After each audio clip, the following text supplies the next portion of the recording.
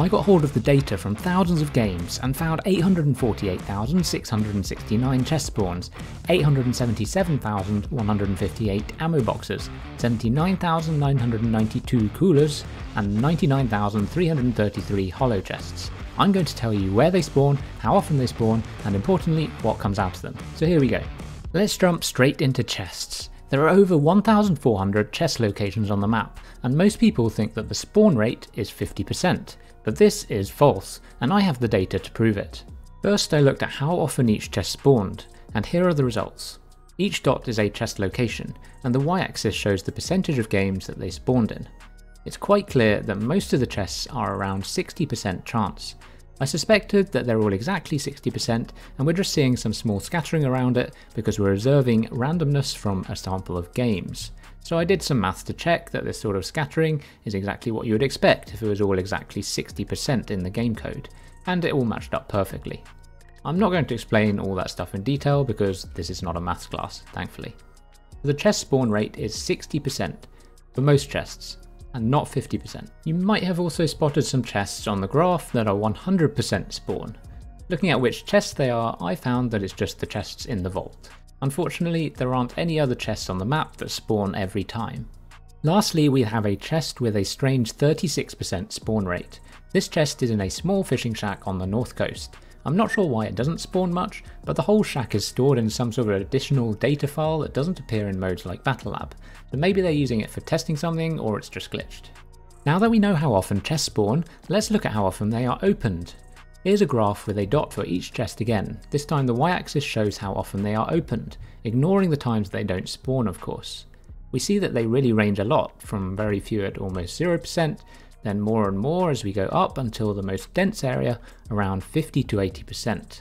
Here's the same data, but on the map. With the most open chests on the map in a dark colour, then we add the next level in a lighter colour, and so on.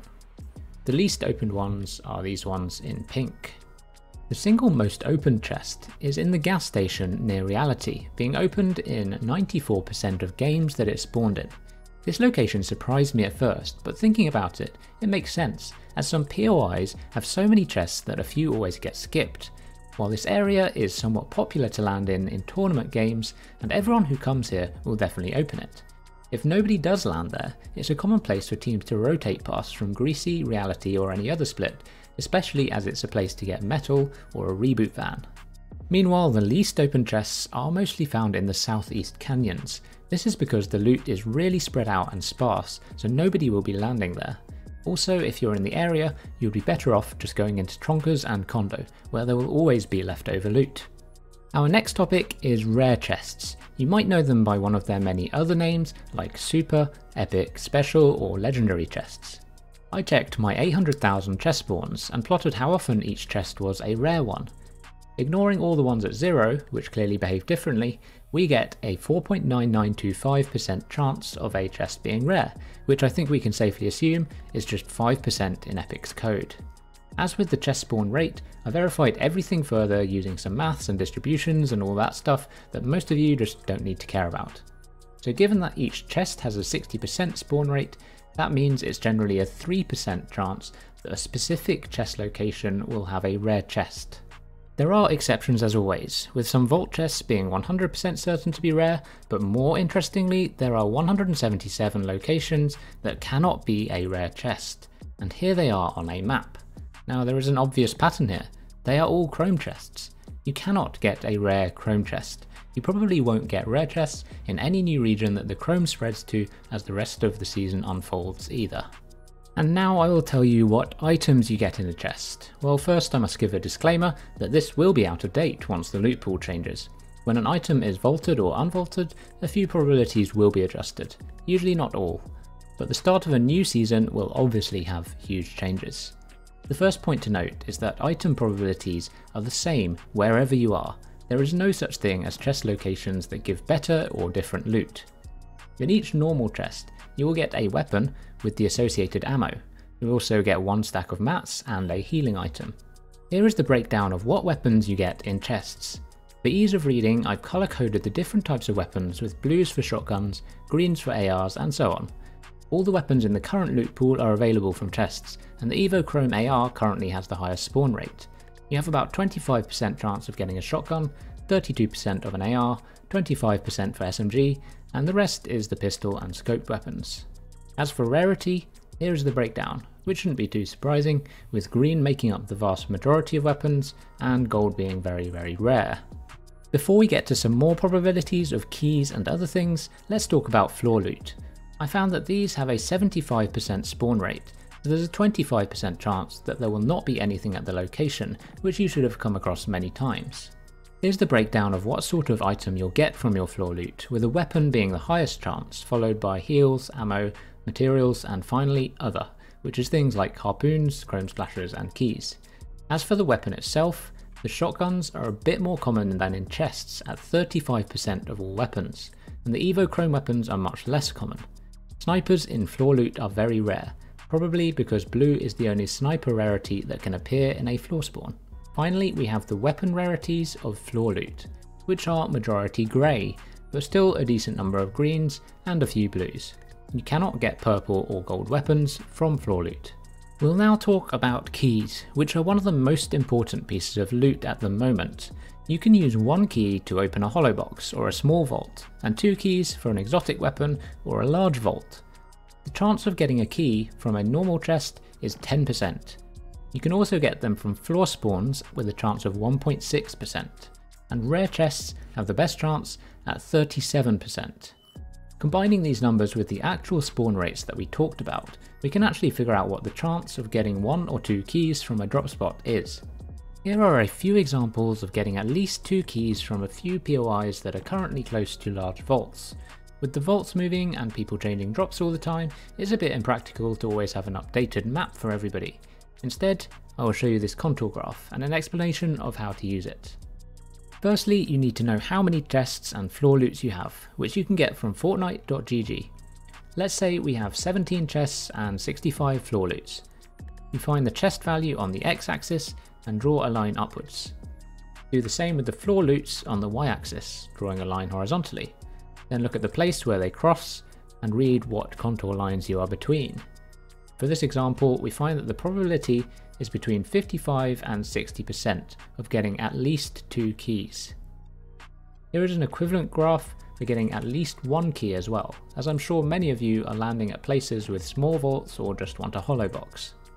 And just a quick note that this all assumes that you loot every single item from your location, which most teams don't actually do. So in practice, you can take a few % off these probabilities. That leads us nicely onto the new Holo Chests, but before that I would like to quickly thank you for watching, and if you got this far then it seems that you appreciate the effort I've gone through for this video, so do consider finding the like and subscribe buttons. So here is what you need to know about Holo Chests. There are 79 locations on the map.